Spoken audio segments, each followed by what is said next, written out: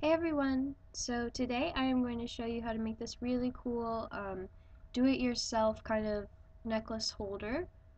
And you will need a frame and some nails and some cardboard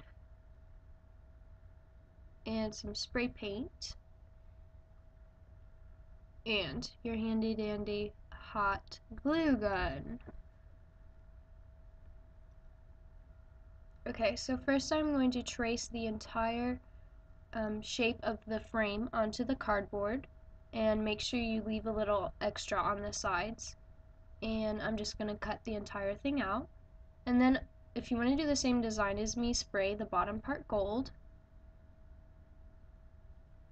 And then tape down, I did kind of like a starburst pattern, so I just taped down a bunch of pieces of tape in the shape of a fan kind of.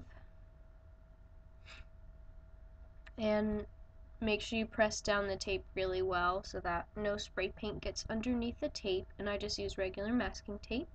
And then I spray painted the entire thing black. And make sure you get in between all the little lines, because if you miss a spot that'll look bad. And then I spray painted the entire frame black, and look at my cute little cheetah print flats in there. But just make sure you get onto all the corners and edges and sides and everything.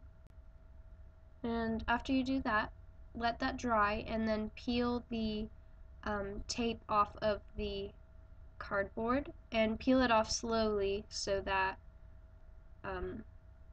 you don't mess up any of the paint. And then glue the entire cardboard box down, and then I'm going to take my little nails and I'm going to paint them to match the paint color of the cardboard in the frame. So I just painted a bunch of little nails black.